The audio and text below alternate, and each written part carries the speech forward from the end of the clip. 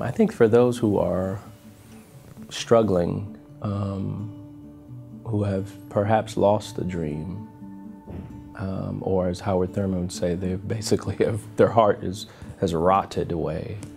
Their life is a dreary place. I would just encourage that pastor, that preacher, to know that the dream, and not even necessarily their dream, but the dream is not dead.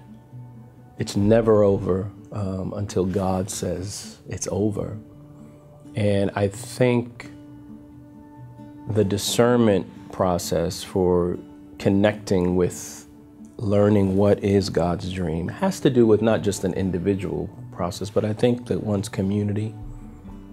I can remember, even as an individual, people saying things early on in my life that I ran away from.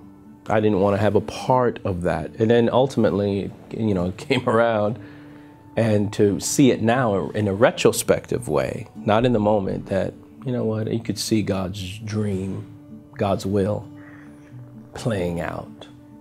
But that involves much more than just, that person or pastor, but their community, their confidants, their family. Are you allowing others to sort of invest in your life, speak into your life? These other voices that love you and care for you, I think, is a part of the discernment process, along with obviously prayer and, scripture, that just putting the community's voice as a part of that, circumstances.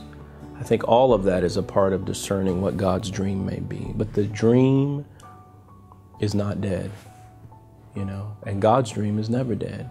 God's dream for the world.